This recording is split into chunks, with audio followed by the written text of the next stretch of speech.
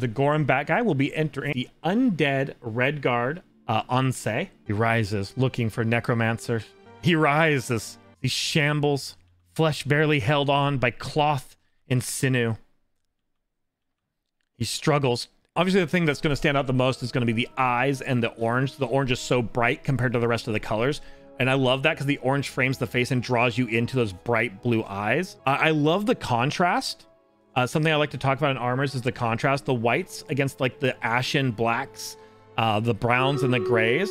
Gorum didn't go with too dark of a black here because it's tempting to go with a really dark black, but the torso that he used, you can see all of the inlays in it thanks to using that kind of lighter black. I love how baggy the outfit is because it's a mummy, obviously trying to cover most of its undeath, but also this is a valiant Red Guard warrior. Still has a lot of the trappings of that centuries old life. So the bagginess works really well. I love the choice of boot because it has a really tight calf. The way the pants poof out works really well. I love how the pants poof out the top. It really gives you that kind of Red Guard hammer feel to it, mixed with that undeath. And again, as you look up, you can see like the ashen blacks on the leather. You can see the really details. Again, the color choices are so good because you can see so many of the details in the metal and the leathers. I love the framing here also because the broad shoulders brought out by the pads, the face framed by the hood that kind of widens everything out. It makes the character feel much more ominous and large. Something else that's really hard to do in fashion, especially when mixing styles, is getting things to work together, right? Getting hips and boots and pants and gloves to work when they're different styles. And this works really well. You don't get a lot of floating, which, you know, I never mark anyone down for floating, but the shoulders don't float. They fit obviously really well. When we look at the face, we have the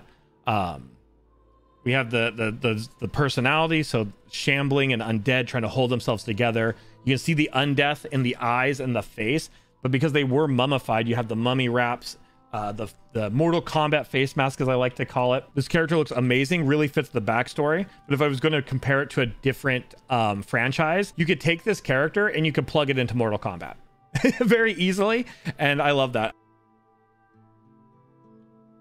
Ooh, I was about to ask why we didn't see any weapons. It didn't even dawn on me that those spectral weapons work so well too. Something I want to point out that's really cool is because they put away their weapon while it was on fire with the weapon ability, it looks like their back's on fire for a bit of time, which looks super cool with them holding the other sword and doing their sword stances. Tremendous.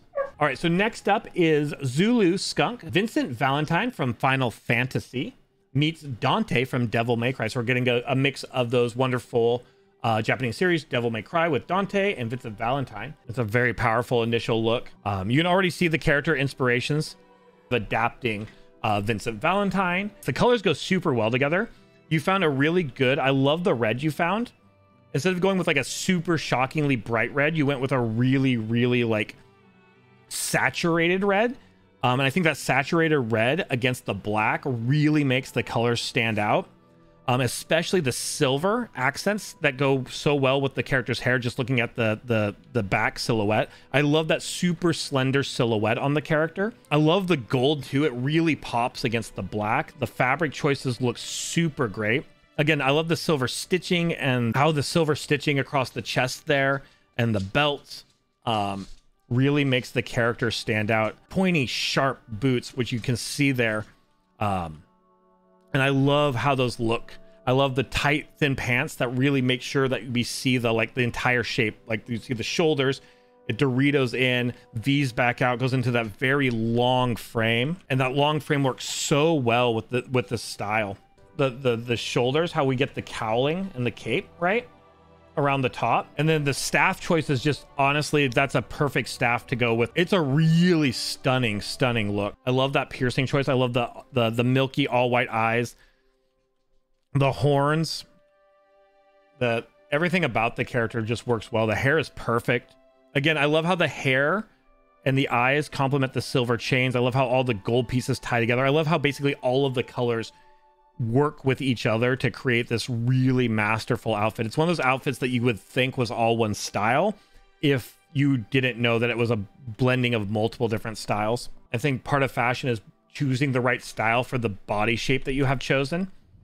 And again, Zulu's character's body shape works so well with these like longer pieces. The second look is Nazgula. This is another thing where blacks matter. The choice of blacks against the materials makes all of the pieces stand out. You'd think a mixture of a ton of blacks, you would lose the definition, but with the choice in styles here, again, a ton of different styles to make this work, you end up seeing all of the details. You see the layering of the metal, you see the patterning of the skirt. Both the staff choices are super good and work so well. Look at how well that staff works with the rest of the outfit. Both looks tremendous. Both looks really, again, the form, the slender body, the curves of the character stand out so well. It's again super long, and you gotta love it.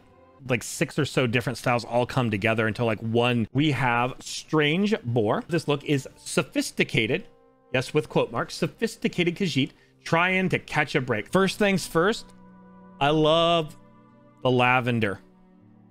I love the lavender. I feel like there's so many good dyes in the game, and people sometimes shy away from the pinks and the lavenders of it all. The booty shake, I love it. We got a thick character here, but I love the big boots, right? Big boots, big gloves, big shoulders.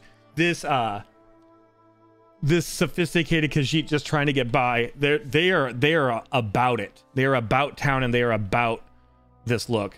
They are flaunting that lavender.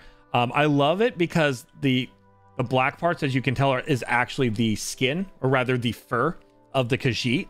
So going with those really light colors creates the stark contrast. So I love seeing the unexpected, because usually when you think of that Dremora Kynreeve, you don't expect it to be just bomb ass kicks. If we get close with the like belt and the Kynreeve boots, so the Kynreeve stuff naturally has that red in it, but that red works so well with the lavender to help like separate the pieces. Same with the axe. We got the lavender blade with the shining purple axe. So I love how you use that new face paint.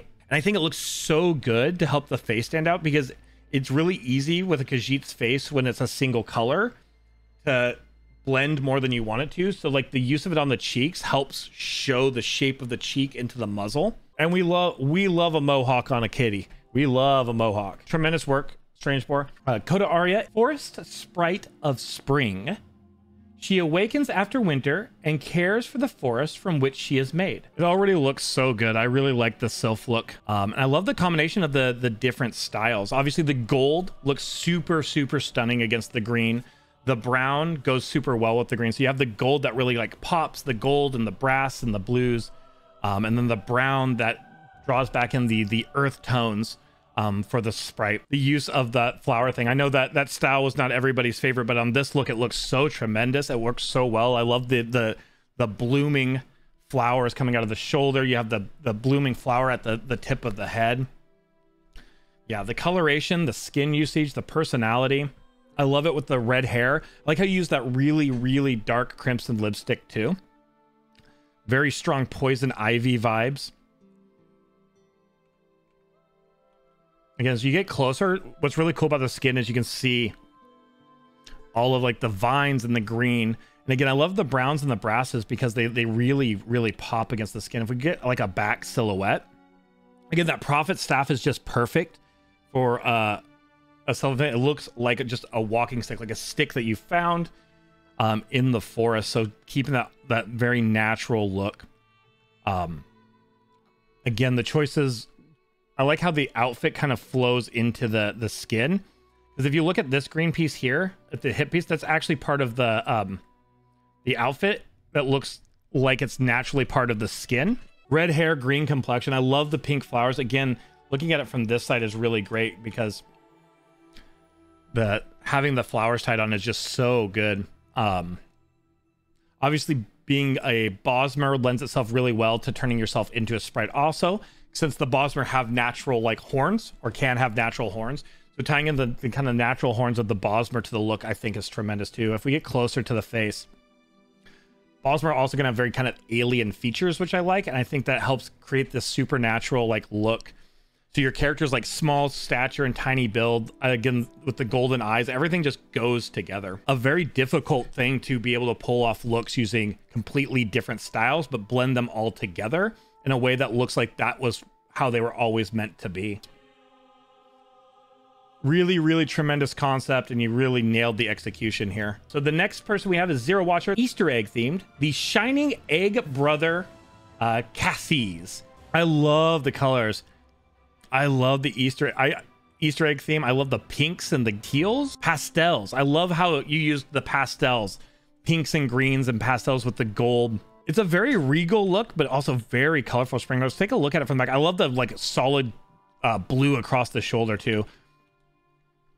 It works so good with your character's skin coloring too, because you have this golden scaling. So this is the if you look at the golden scale, this is the new skin.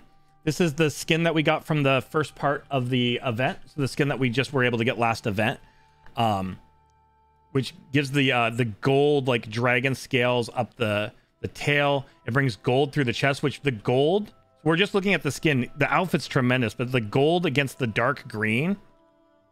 And normally I hate the cheeks, but on Argonians, look how good the gold cheeks work on Argonians. It looks so good. And it also gives that painted egg effect. I love the choice of using that that skin. When you think of Easter, you think of pastels. You think of pinks and purples and greens and all these different bright, vivid colors drawn together. And like this, again, you see the same colors on the staff. Both of the staffs topped with that kind of egg-like look. But it just works. It's a lot of colors. But in the words of Todd Howard, all of this just works. I am not kidding. Get away from me, birds! Oh, what a joyous character. Now we've seen an Easter egg Argonian. Two very different takes on spring. It's hard to get a lot of different colors to work. If you've ever noticed anything about my own fashion, I'm a 3-color Andy, right? I use like 3 colors. 3 colors. I got 3 colors. But there you saw so many different colors coming together, and they all just worked with each other. None of them like took away from the others. They just built on each other. All right, so next up, we're going to have Cats with Pika. This is going to be a springtime look inspired by the coral coastline of the Somerset Isles. You can already see the coastline. We have those iridescent colors, right? The iridescent colors that you think of from the magical coastline of Somerset. I love the coloration here. I love how the green, is that the new green? I think that's the new green. I could be off though. I like the green against the rosish gold, with the stags of Zen, because you see all of those bright green lines, but then the gold almost seems to glow like muscle, which with the stag set works super well. I also like that you're using the space skin from the last crown crates, because that way you get the dark blue, and the dark blue contrasts really well. Plus you're talking about a mystical coastline, right? So you want that sparkling, almost starry like water. So instead of space, the skin kind of gives me like that water vibe with like the different sparkles and pearls in it. Apparently I'm gonna hit the wrong button. So we'll take a look from the back. From the back, you can see that kind of that dark blue skin against the again, you have like the emerald, the kind of deep emerald cloth underneath, so that the iridescent like sea greenish teal pops against it.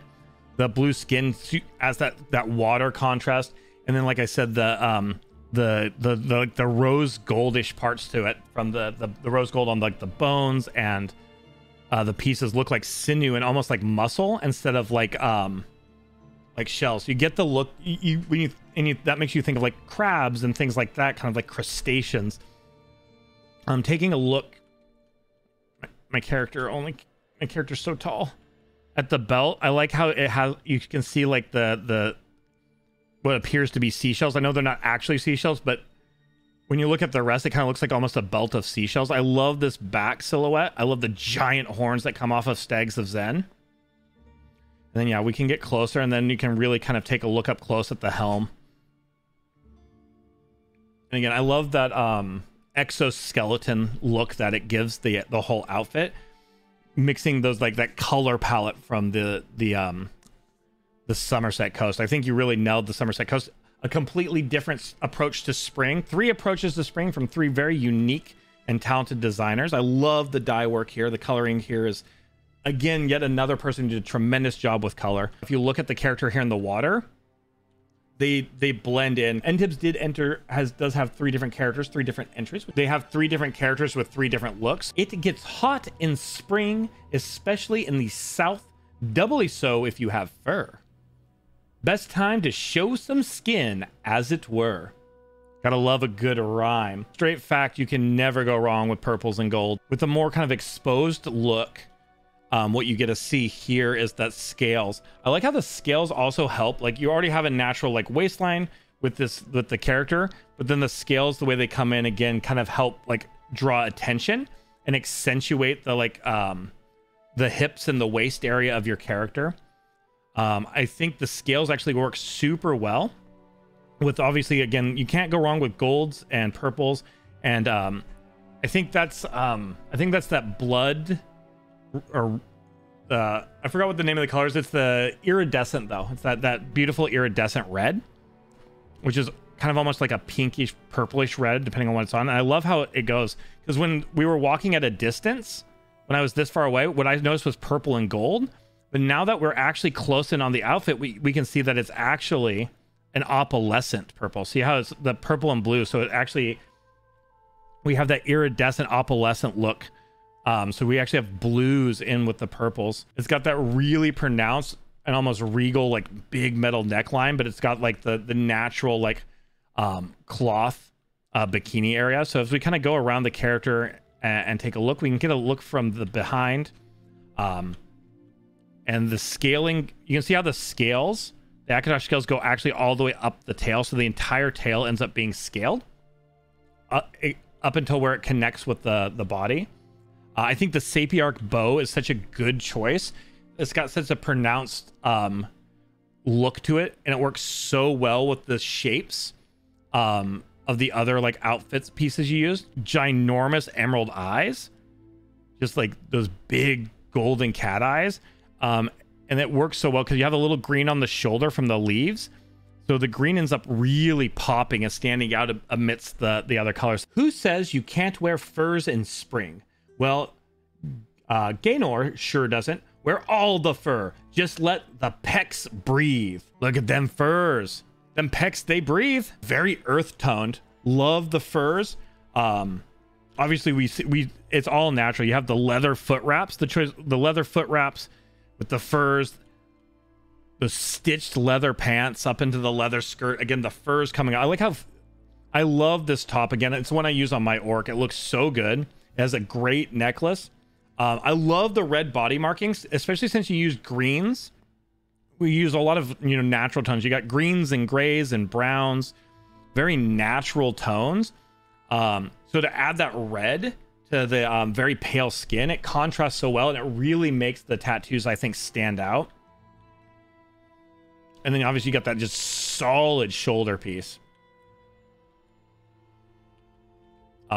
Great choice of staff to tie into the rest of the thing. I love the long, thick braided hair along with the furs. It looks so good. I love this back profile. Obviously the tattoos are great, the colors are great, the furs are great. The necklace is perfect. You got the jaw, right? You got the chin that can kill a man.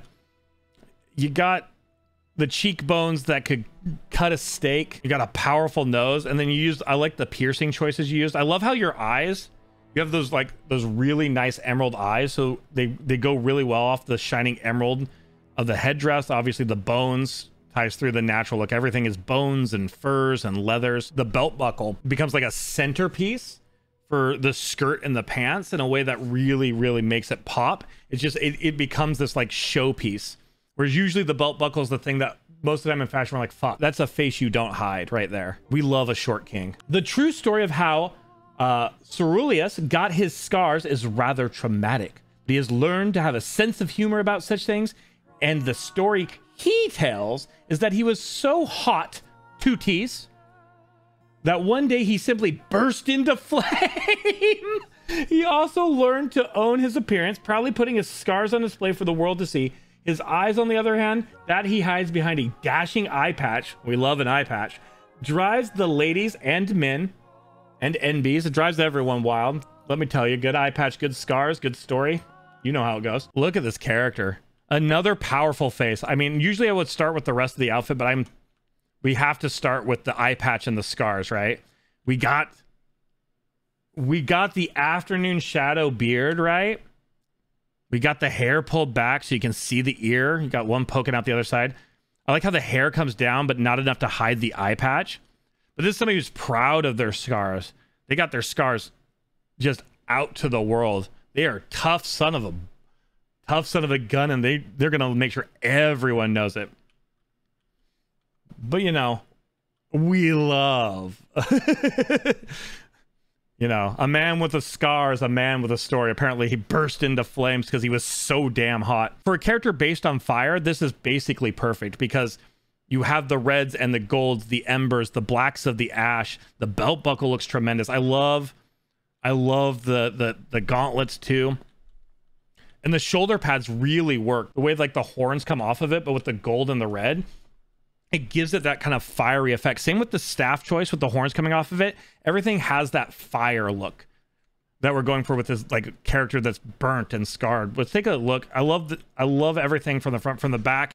Oh my God, look at the eye. When the fire's out, the green goes away and the eye looks like the eye itself was on fire, not just the fireball it was holding. That's so cool. All right.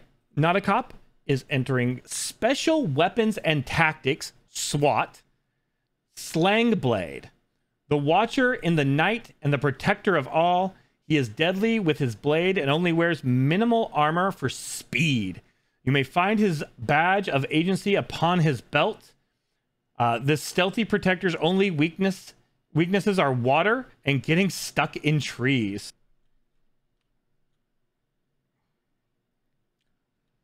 Oof.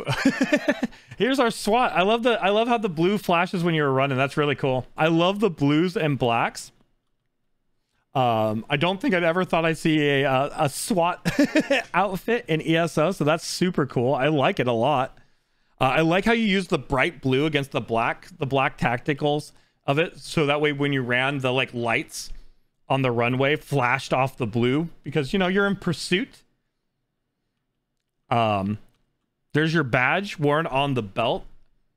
Very cool. Again, for a tactic, it's a very good tactical outfit in general. I love the usage of like really tight laced boots, right? You know, if you're going to run for speed, you need a tight boot, stay light on your feet. Obviously, like you said, you keep light armor so you can keep up speed. I love the grays and the blacks for that tactical look, but the bright blue just pops against it and separates the dark black pieces from the gray pieces. Obviously you're using hand wraps. Make sure that you know you're agile while you're on the prowl. But I like, again, the badge on the belt, very clever. Comes up into that big pronounced helmet. Man, if you have trouble in Elsewhere, this is who you call. Taking a look from the back, obviously I like very stark black skin. I like how it has the mixture, because you use honor guard pieces of what you'd expect from like a Khajiit honor guard, but you mixed in that modern take, right? You mixed in the badge, the SWAT stuff. You have the tactical vest. Freeze! This one suggests you use your right to remain silent. Ooh, that's cool looking too. I like how you have like a multiple kind of masks depending on the situation. Great look. I love this Not a Cop. Great job. Great job bringing great job mixing the modern with the fantasy here. Last but definitely not least, we have Don't Cry Wolf. This character is a Khajiit in the style of local cats, mountain lions. So there's a Khajiit in the style of mountain lions, wearing armor with highlights of copper, which conduct my magical powers, whether it be fire, lightning, or cold. Oh, so you're utilizing copper in conjunction with like the concept of your character's usage of magic. I love the concept already of the character. Okay, so I love that skin. By the way, that's the skin you get from Molitar. I love the copper choice you used here. I'm gonna look at it from the back real quick. I love the copper. It looks so good, especially illuminated in the amber lighting. I love the metallic skirt here. I like the use of the red body markings because you have your gray tail. It goes into the red body markings, the tattoos, but then the end of the tail lights up from that skin. It's such a cool magical effect. And again, you see the like the really dark coppers for conducting the magic, and the copper looks so good against the blacks and the grays. Like the gray helps the copper just pop, right? It stands out from the armor. And those really tall, like really tall shoulders end up looking so good. I'm a 3-color Andy. I love a solid, like mostly 3-color palette. So like the copper, the gray, and the black, that mixture look, and it works so good with the skin because yeah, when you came out with the helmet on, the helmet has the same wings as the shoulders, and all you saw from a distance is those bright eyes. That's the heroic shot there. It's the copper skirt with the like more like, because it's a slightly different metal than the hips and the blades, but I just feel like that metal skirting with the gray looks just really makes it look so cool. Fashion shows are so unique because look at this. Look at Easter egg look. Boar actually entered on EU a different character, but this character is still fantastic. SWAT Khajiit. Man on Fire. Literal Sprite. Again, this is so impressive because a lot of people were down on like the shoulder, and a lot of people I heard were down on the skin. And here comes Coda Aria taking these things that people online talk bad about and turns it into a literal sprite that looks amazing. The coolest thing about fashion and ESO is they give us so many motifs, so many style pages, so many different dye colors we can unlock. And motifs, other than 3 motifs, you get them all in game. You don't have to worry about a crown crate. You don't have to worry about anything like that. You can get those, all but 3 of them you can get in game. Style pages, most of them can be got through doing things in game. Dye colors are got in game. So other than like arms packs, for like weapons with really special effects, other than arms packs, so much fashion is done by things you can actually hunt in game. And I think that's what really appeals to me about fashion. Like in games like WoW, I was a mount hunter because there's so many mounts you could get, but most mounts in ESO are behind a paywall or endeavors now in crates. But with fashion, the bulk of it is stuff you can track down, you can dye, you can mix and match, there's amazing costumes you can get. There's just so much you can get